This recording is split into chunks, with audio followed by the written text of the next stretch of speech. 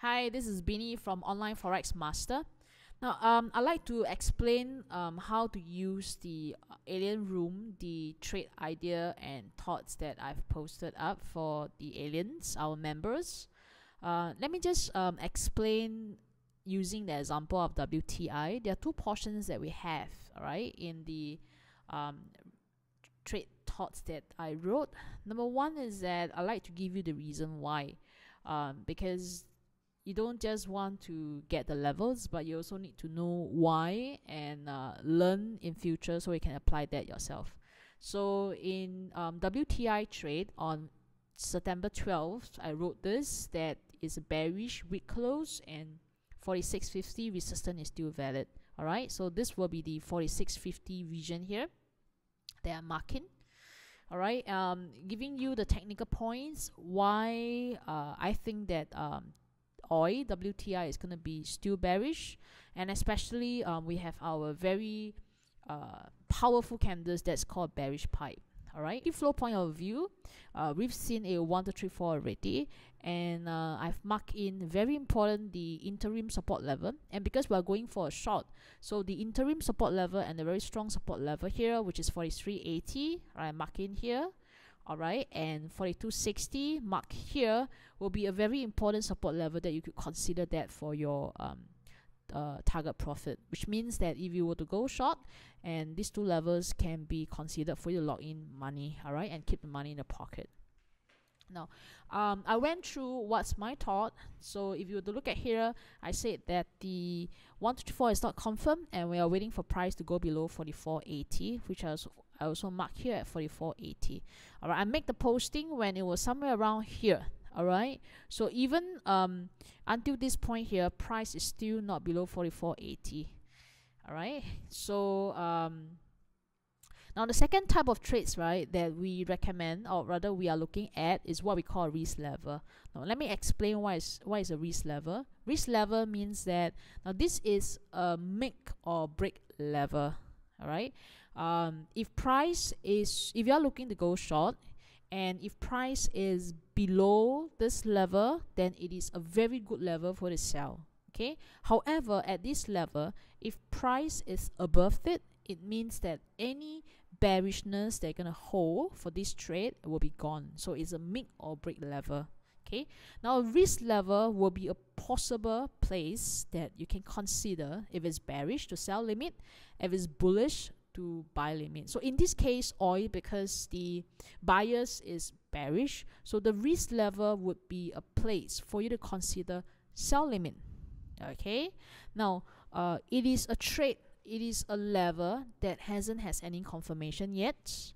Therefore, trading in this area, this level, is going to be high risk. However, if the trade is going to be successful, then this is the place that's going to make you the maximum profit.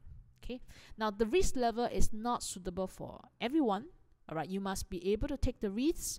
It also means that you're going to determine how much risk you're going to put it in. For example, I'm a person who likes to take risks, so I will take risk level each time, but I'm going to lose only a little bit. So for example, from the risk level that I've traded, I will want to lose each time 20 pips, and 20 pips will be the maximum amount I'm going to lose. All right, or you're gonna say, hey, look, I'm not a person that likes to take risks. I don't want to take a risk level, and I totally skip the risk level.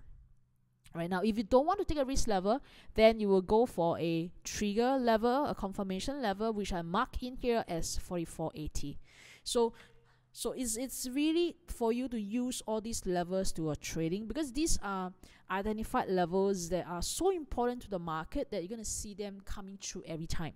Okay, so as we move on, at this place here, you're going to see that price has not confirmed the 44.80. It doesn't has any close below it, and price bounce up, hit the risk level. Now this is the point, all right, which I said a risk level will be at 46.40 to 50. So you can consider to sell limit here, all right, and your stop loss will be slightly above it. Okay, as you move on, the risk level becomes a good level because price reacted to it. All right, and price moved down, Okay, to hit the 44.80, and this is where you get a nice amount of profit, a nice buffer for you to kickstart on the next trade, which is a confirmation trade, which is to sell when it's below 44.80. All right, you can choose to take profit here, and I did took profit here, or you can say you can choose to shift your stop loss, or to shift your stop loss to a profit area, so that even if price is to move up, you don't lose any money and becomes a free trade.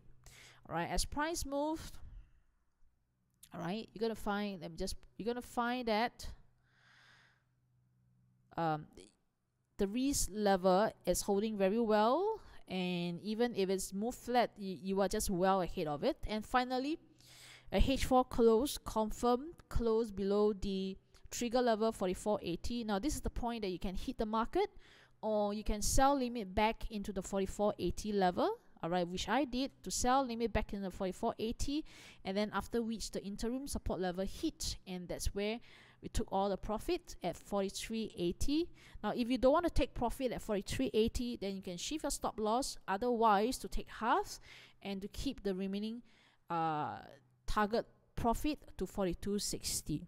Okay, now since it's near to the weekend, I had a nice sell here at 46.30, which was my entry price, and a nice sell at 44.80. I decided to take all at 43.60 and 43.80, and end up with a nice 370 ticks for this trade. Okay, now this is how we can use the risk level, or use the trigger level that's being written in the alien room, available in Online Forex Master. Thank you.